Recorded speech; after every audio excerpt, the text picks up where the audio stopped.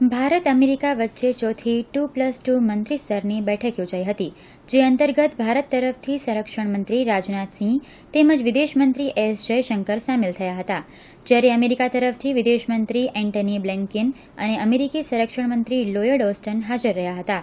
બંને દેશો વચ્ચે વિવિધ મુદ્દે વાતચીત થયા બાદ એક પ્રેસ કોન્ફરન્સ યોજવામાં આવી હતી.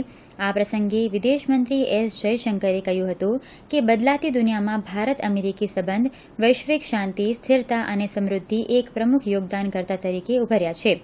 વિદેશ મંત્રી એન્ટની બ્લિન્કને કહ્યું હતું કે અમે ઓસ્ટ્રેલિયા અને જાપાનમાં અમારા સહયોગીઓ સાથે ક્વોડ વેક્સિન ભાગીદારી દ્વારા વેક્સિનને પૂરા હિન્દ પ્રશાંત ક્ષેત્રમાં ઉપલબ્ધ કરાવવા કાર્ય કરીએ છીએ.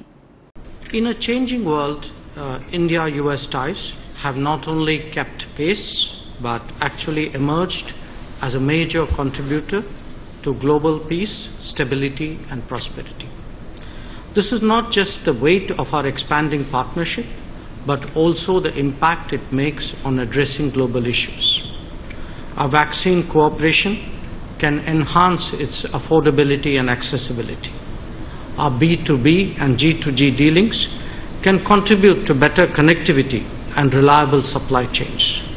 Our climate collaboration is underlined by the United States joining the International Solar Alliance and co-chairing the Coalition for Disaster Resilient Infrastructure.